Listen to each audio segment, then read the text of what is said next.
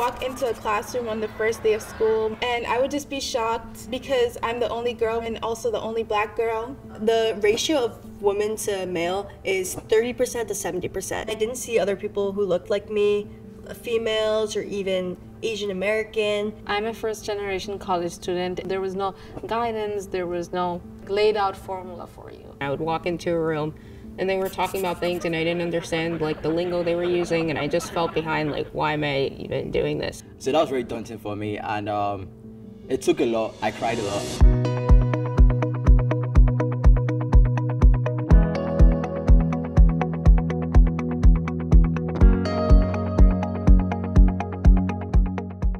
I grew up in Bangladesh, the main city called Dhaka. I remember when I was 2 years old, my grandfather bought a really small mini computer. I was so fascinated about it. My brother, he's very tech savvy, so he would build his own computers. And I would always watch him and see what he's doing, not really understanding much, but it intrigued me. My father was a software engineer. I loved watching him just code, and every time that the TV broke, my father would always call me down from my room in order to help revive it, and that really sparked my interest in technology. I grew up in Nigeria, but then I moved to the United States and I was trying to, pay for college, and one of the ways to pay for college was through pitch competitions.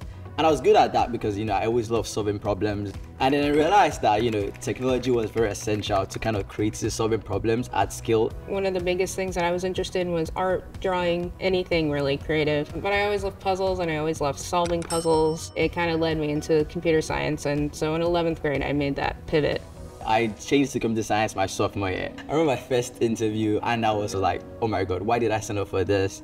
I'm not good enough. Technology is just like a really vast ocean.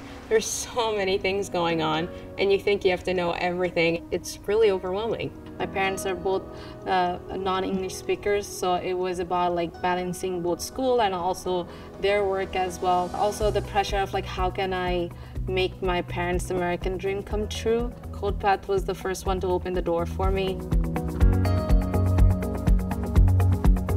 I didn't even know about CodePath until I met someone at my school. I found my tribe, I guess you could say.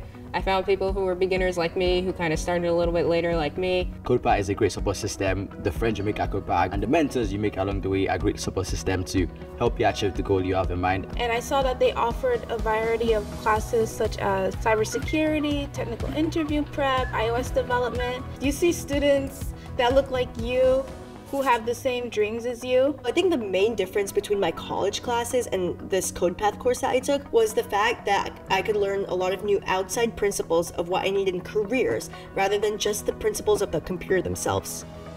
In the future, I want to become a cybersecurity engineer, maybe work for the CIA.